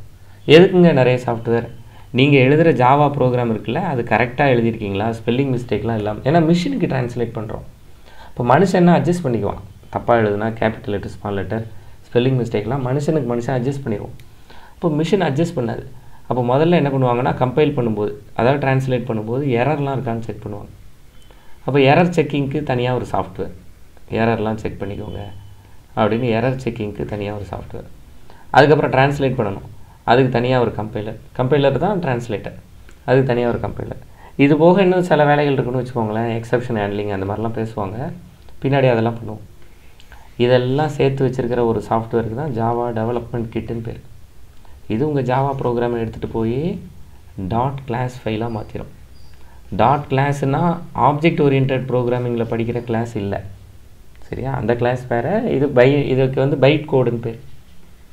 இப்படி பைட் கோடாக மாற்றிடும். அப்போ இந்த பைட் கோடாக மாற்றியாச்சுன்னா இந்த பைட் கோடை நம்மளால் வாசித்து புரிஞ்சிக்க முடியாது. இப்படி பைட் கோடை நம்மளால் வாசிக்க முடியாது. இப்போ நான் எதுலையாவது பழைய கோடு எதுலையாவது காமிக்கிறேன். இப்படி இருக்கும். இப்போ நான் சும்மா ஏதோ ஒரு ஃபைலை ஓப்பன் பண்ணுறேன், டாட் கிளாஸ் ஃபைல்.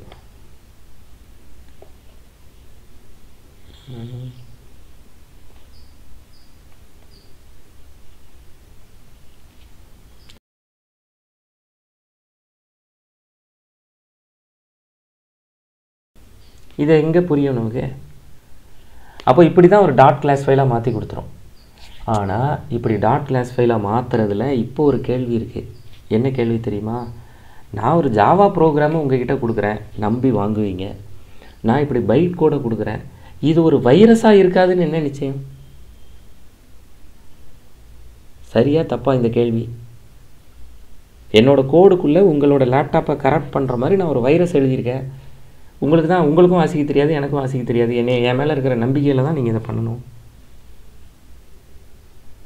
அப்போ இது வைரஸாக இருக்கலாமே. இது வைரஸாக இருக்கலாம். ஒன்று நான் உங்ககிட்ட சொன்ன மாதிரி சுற்றி இருக்கிறவங்கலாம் பெரிய பெரிய ஆளுங்க, மைக்ரோசாஃப்ட், ஐபிஎம், இந்த மாதிரி ஆப்பிள், இந்த மாதிரி பெரிய ஆளுங்க. சன் மைக்ரோ சிஸ்டம்ஸை சும்மா விட்டுருப்பாங்களா? புதுசாக ஒருத்தன் வளர்ந்து வரான்னா அவனை சும்மா விட்டுருவாங்களா?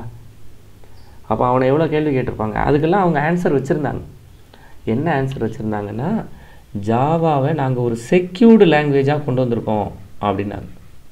செக்யூர்டு லாங்குவேஜ்னால் ஆமாம், நீங்கள் கொடுக்குற இந்த பைட் கோடு இருக்குல்ல, இந்த பைட் கோடு உங்கள் மிஷினில் எந்த இடத்துலையும் இந்த பைட் கோடு யூஸ் பண்ண முடியாது. நாங்கள் ஜேவிஎம் கொடுக்குறோம்ல, அந்த ஜேவிஎம் இருக்கிற என்விரான்மெண்ட்டுக்கு வந்து ஜாவா ரன் டைம் என்விரான்மெண்ட்டுன்னு பேர். இந்த ரன் டைம் என்விரான்மெண்ட்டுக்கு மட்டும்தான் புரியும். அந்த ரன் டைம் என்விரான்மெண்ட்டோட கோடை நாங்கள் உங்கள்கிட்ட கொடுத்துட்றோம். அதில் என்ன இருக்குன்னு நீங்கள் பார்த்துக்கோங்க. ஓப்பன் சோர்ஸாக கோடை கொடுத்துட்றோம், அதை நீங்கள் பார்த்துக்கலாம். அப்போ இந்த பைட் கோடு உங்களோட மிஷினில் வேறு எங்கே சொல்லுங்கள் சொல்கிறேன். இப்போ பைட் கோடு வரைக்கும் புரிஞ்சிருச்சா? பைட் கோடு எதுல இருந்துங்க சொல்லணும்? ஓகே.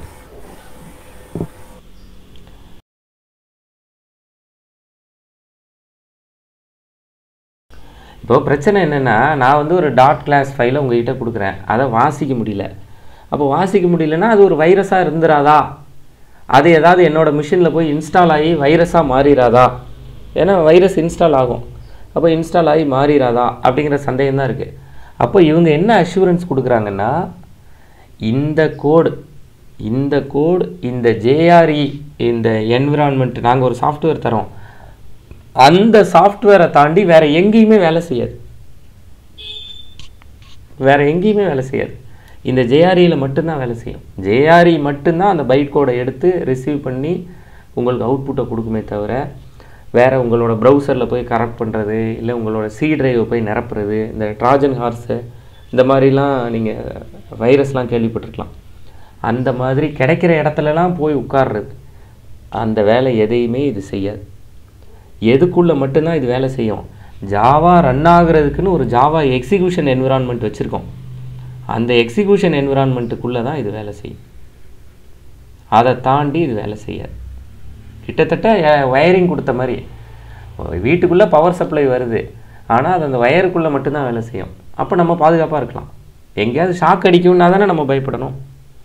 அதுக்கு வாய்ப்பே கிடையாது. செக்யூர்டாக நாங்கள் கொடுக்குறோம் அப்படிங்கிறது தான் இந்த ஜாவா ரன் டைம் என்விரான்மெண்ட். அப்போ ஜேவிஎம்மே இந்த ஜாவா ரன் டைம் என்விரான்மெண்ட்டோட ஒரு பார்ட்டு தான். ஏன்னா ஜேவிஎம் வெளியில் இருந்ததுன்னு வைங்களேன், இந்த பைட் கோட பைனரியாக வெளியிலேயே மாற்றிடுவோம். அப்போ அப்படி மாற்றக்கூடாது. நம்ம ஒரு ரன் டைம் என்விரான்மெண்ட்டுன்னு ஒரு செக்யூர்டு என்விரான்மெண்ட் ஒன்று க்ரியேட் பண்ணி அது உள்ளே தான் இந்த பைட் கோடை நம்ம ரிசீவ் பண்ணணும். அப்படி ரிசீவ் பண்ணுறது மூலமாக ஜாவாவை ஒரு செக்யூர்டான லாங்குவேஜ்னும் நம்ம கிளைம் பண்ணலாம். புரியுதா? இதில் ஏதாவது கொஸ்டின் இருந்தால் சொல்லுங்கள் சார். இப்போ இது ஜேவிஎம் ரன் டைம் என்வாயர்மெண்ட் எல்லாமே ஜேடிகேக்குள்ளேயே இருக்குமா, இல்லை அதுக்கு தனியாக சாஃப்ட்வேர் சேர்த்தலாமா சார்? அது இன்னும் டிஸ்கஸ் பண்ணணும். ஓகே, கண்டிப்பாக இப்போ உடனேவே பேசுவோம் அதை. Okay sir. ஏன்னா வந்து C++ சொல்லும்போது அதில் ஒன்லி கம்பைலர் மட்டும் தான் யூஸ் பண்ணோம். ஸோ இதில் வந்து ஜேடிகே ப்ளஸ் ஜேவிஎம் இதெல்லாம் யூஸ் பண்ணும்போது அது கொஞ்சம் டைமிங் எடுக்கும்ல. ஆமாம் கரெக்டு தான். அதை இப்போ உடனேவே அதை டிஸ்கஸ் பண்ணுவோம். வேறு யாருக்கு ஏதாவது கொஸ்டின் இருக்காங்க?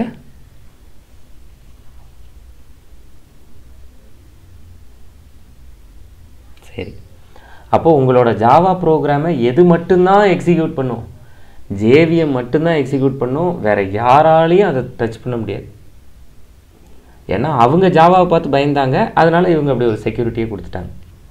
அப்போ அந்த ஜேவிஎம் எங்கே இருக்கும்? ஜாவா ரன் டைம் என்விரான்மெண்ட்டில் தான் இருக்கும். இப்போ அடுத்த கேள்வி இவங்க கேட்குறது, அப்போ ஜேடிகேங்கிறது என்ன? ஜேடிகேக்குள்ளேயே இது எல்லாமே வந்துருமா அப்படின்னு கேட்டால், ஜேடிகேங்கிறது ஜேடிகேவோட மேஜரான வேலை உங்களோட டாட் ஜாவா ப்ரோக்ராமை எடுத்து டாட் கிளாஸ் ஃபைலாக, அதாவது பைட் கோடாக மாற்றுறது தான் அதோட மேஜரான வேலை. ஆனால் பைட் கோடாக மாற்றினதுக்கப்புறம் என்ன பண்ண போகிறீங்க? கண்டிப்பாக அதை ரன் பண்ணி அவுட்புட் பார்க்கணுன்னு நினைப்பீங்க ஒரு ஜாவா டெவலப்பர். அப்போ ஜேடிகேவோடு சேர்ந்து ஒரு ஜாவா டெவலப்பருக்கு ஜேஆர்இ, அந்த ஜேஆர்இக்குள்ளே இருக்கிற ஜேவிஎம் கண்டிப்பாக தேவை. இது ஒரு டெவலப்பருக்கு. இப்போ நான் தான் டெவலப் பண்ணுறேன், உங்கள் எல்லாருக்கும் அந்த கோடை ஷேர் பண்ணுறேன் அப்படின்னா நான் ஆல்ரெடி டாட் கிளாஸ் ஃபைலாக மாற்றிருப்பேன். அப்போ நீங்களும் உட்காந்து திரும்ப டாட் கிளாஸ் ஃபைலாக மாற்றுற வேலையை நீங்களும் எல்லோரும் செய்ய வேண்டிய தேவையில்லை. அப்போ நான் இந்த டாட் கிளாஸ் ஃபைலை மட்டும் உங்கள்கிட்ட கொடுத்துருவேன். உங்கள் மிஷினில் என்ன சொல்லுவேன்னா ஜேஆர்இ மட்டும் இன்ஸ்டால் பண்ணிக்கோங்கன்னு சொல்லுவேன். அதனால் நீங்கள் ஜேடிகே இன்ஸ்டால் பண்ணிங்கன்னா கூட சேர்ந்து ஜேஆர்இ வரும். இல்லை நான் ஜாவா டெவலப்பர் இல்லைங்க அப்படின்னு சொன்னீங்கன்னா ஜேஆர்இ மட்டும் நீங்கள் தனியாக இன்ஸ்டால் பண்ணிக்கலாம். அது ஜாவா அப்ளிகேஷன் யூஸராக இருந்தால் ஜேஆர்இ மட்டும் தனியாக யூஸ் பண்ணிக்கலாம். சரி, அப்போ இது வரைக்கும் சொல்லியிருக்கிறது படி ஜேடிகே பற்றி பேசியிருக்கோம், ஜேஆர்இ பற்றி பேசியிருக்கோம், ஜேவிஎம் பற்றி பேசியிருக்கோம். ஜாவா ஒரு செக்யூர்ட் லாங்குவேஜ், எப்படி இந்த ஜேஆர்இயால் மட்டும்தான் அதை எக்ஸிக்யூட் பண்ண முடியும். சொல்லுங்கள். நீங்கள் சொன்னீங்களே சார், நான் ஜாவா டெவலப்பர் இல்லை அப்படின்னா நான் ஜேஆர்இ மட்டும் தான் யூஸ் பண்ணிக்கிறேன். ஆமாம். அப்போ பைட் கோட்ஸ் வந்து அவங்க எங்கேருந்து சார் அந்த ஆன்லைன் அங்கேருந்து எடுத்துகிட்டு அதை கம்பைல் பண்ணி பார்த்துக்கலாமா சார்? நீங்கள் டவுன்லோட் பண்ணி இப்போ ஒரு கேம் யூஸ் பண்ணுறீங்கன்னு வைங்களேன், ஒரு EXE ஃபைல்னு அதை டவுன்லோட் பண்ணுறீங்கல்ல, அது மாதிரி பைட் கோடை எடுத்து வாங்கிக்கலாம். இப்போ ஒரு எக்ஸாம்பிள் எப்படி சொல்லணும்னா, ஒரு கேமை ஹேக் பண்ணுறதுக்கு ஹேக் பண்ணி நம்ம விளாடுறதுக்குன்னா இந்த ஒரு கோடிங் இருந்தால் போதும். அந்த கோடிங்கை நெட்லேருந்து எடுத்து நம்ம யூஸ் பண்ணிக்கலாமா? அந்த கோடை மட்டும் டவுன்லோட் பண்ணி நம்ம இன்ஸ்டால் பண்ணிக்கலாம். கரெக்ட், ஆமாம். அது மாதிரி அந்த கேமோட கோடையே டவுன்லோட் பண்ணி நமக்கு டாட் கிளாஸ் ஃபைலாக இருந்தால் அதை நான் ரன் மட்டும் பண்ணால் போதும். Okay sir. இல்லை சார், அந்த இடத்துல சொன்னீங்கல்ல ஜேடிகே வந்து டெவலப்பர் மட்டும் தான் யூஸ் பண்ணுவாங்க, ஜாவா டெவலப்பர் மட்டும் தான் யூஸ் பண்ணுவாங்க, ஜேவிஎம்ல யூஸ் பண்ண மாட்டாங்கன்னு சொல்கிறீங்களா? இல்லை, எனக்கு புரியல அந்த இடம். இப்போ ஜாவா ப்ரோக்ராம் என்கிட்ட இருக்குது, அதை நான் வந்து இப்படி பைட் கோடாக கன்வெர்ட் பண்ணணுமா? அப்போ இந்த ஜாவா ப்ரோக்ராம் எழுதுகிறவர் டெவலப்பர் தானே? ஆமாம். இப்போ நான் வந்து ஒரு எக்ஸாம்பிளுக்கு சொல்கிறேன். நான் வந்து வாட்ஸ்அப் மாதிரி ஏதோ ஒரு ஆப் வந்து ரெடி பண்ணுறேன்னு வைங்களேன், ஒரு ஆப் ரெடி பண்ணுறேன். இந்த ஆப் ரெடி பண்ணுறேன்னா இது வந்து நான் டாட் ஜாவா ப்ரோக்ராமாக ரெடி பண்ணுவேன். ரெடி பண்ணி என்னோட மிஷின்லேயே டாட் கிளாஸ் ஃபைலாக கன்வெர்ட் பண்ணிடுவேன், அதாவது பைட் கோடாக கன்வெர்ட் பண்ணிடுவேன். கரெக்டா? Okay sir. இதை இப்போ ஒரு 10 லட்சம் பேர் டவுன்லோட் பண்ணுறாங்க. அந்த 10 லட்சம் பேரும் திரும்ப இந்த வேலையை செய்ய வேண்டாம், அவங்க இதை பைனரியாக மாத்திர வேலையை செஞ்சால் மட்டும் போதும். புரியுதா சார்? அந்த 10 லட்சம் பேர் யாரு சார்?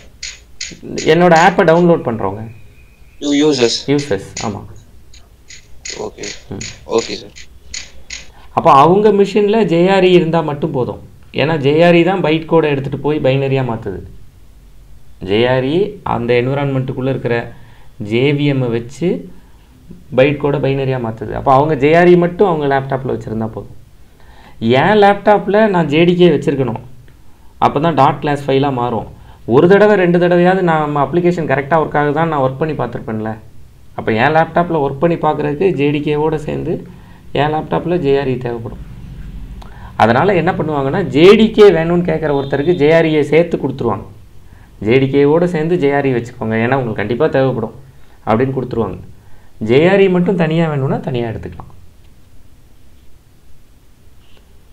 அப்போ நம்ம இன்னைக்கு பார்த்து சொல்லுங்கள் சார். இப்போ இது எல்லா பிளாட்ஃபார்முக்கும் ஒன்று, அப்போ வந்து சேமாக எல்லா ஓஎஸ்க்கும் ஒரே இது தான் போடுவீங்க? எது இல்லை சார், பிளாட்ஃபார்ம் ஃபீல்ஸ் சொன்னீங்க இல்லையா? எதை கேட்குறீங்க? ஜேடிகேவையா? ஜேடிகே எல்லா பிளாட்ஃபார்முக்கும் காமன் தான். எல்லா பிளாட்ஃபார்முக்கும் ஒவ்வொரு ஓஎஸ்க்குலாம் மாறாது. ஜேடிகே தான் பிளாட்ஃபார்ம் இண்டிபெண்ட், காமன் தான். ஜேஆர்இ தான் டிபெண்ட், பிளாட்ஃபார்ம் டிபெண்ட். இது ஒரு இன்டர்வியூ கொஸ்டின். ஜேடிகே இதில் எது டிபெண்ட், எது இண்டிபெண்ட், எது பிளாட்ஃபார்ம் டிபெண்ட், எது பிளாட்ஃபார்ம் இண்டிபெண்ட் அப்படிங்கிறது.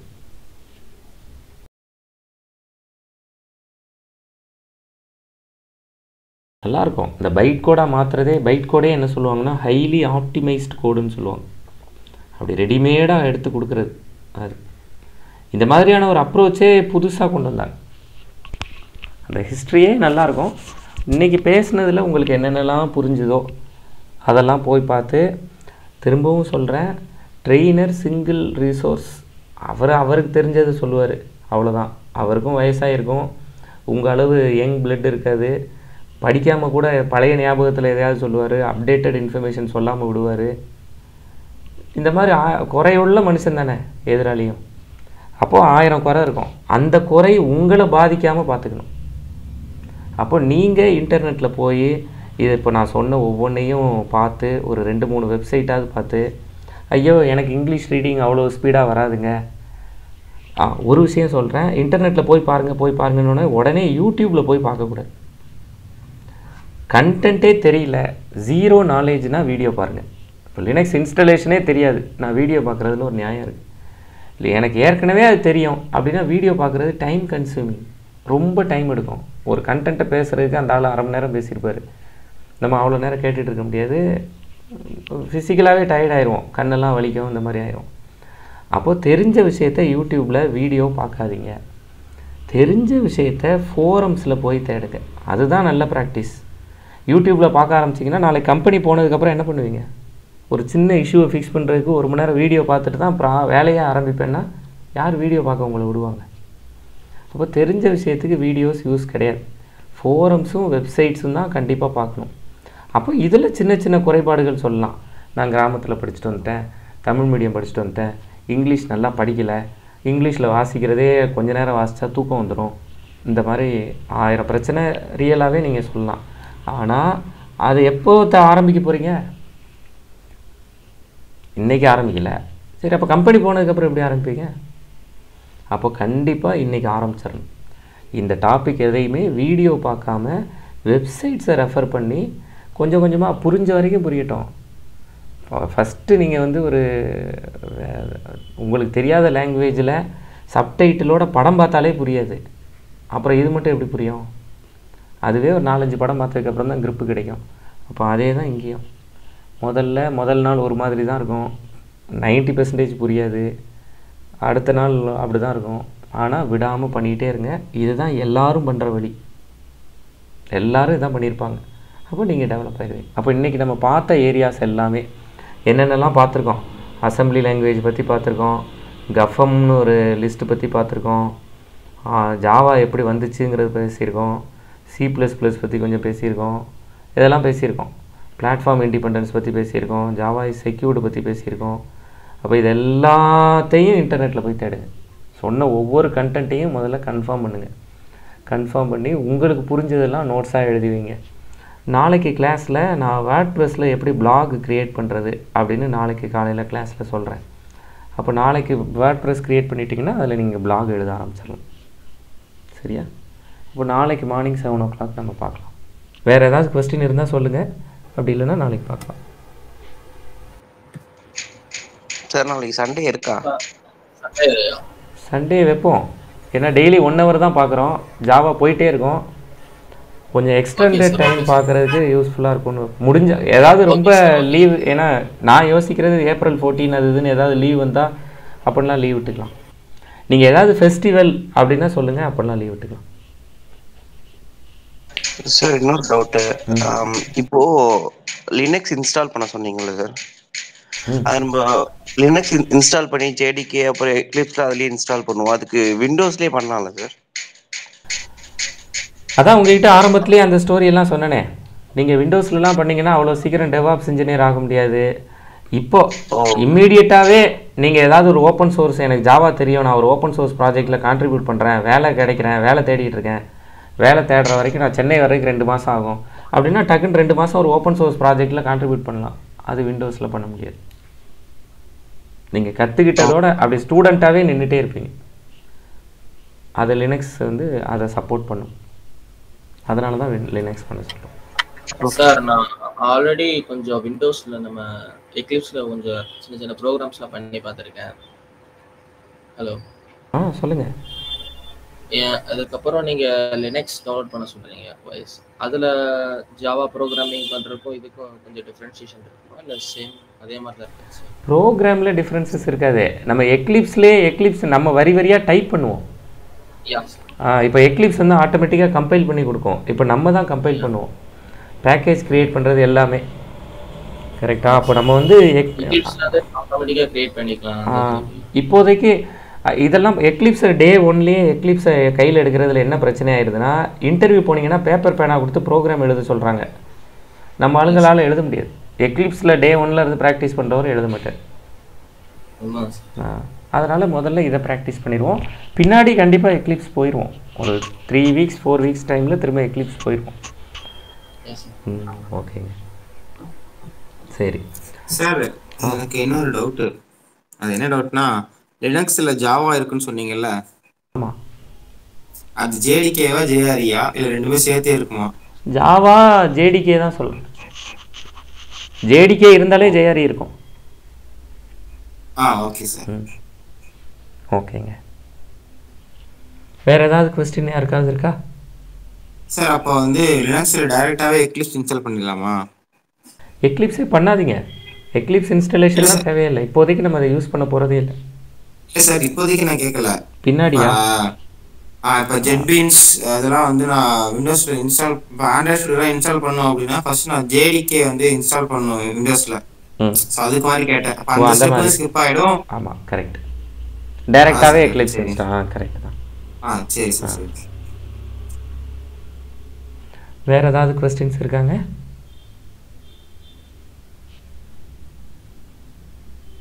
இல்லை, சரி. அப்போ நம்ம நாளைக்கு பார்க்கலாம்.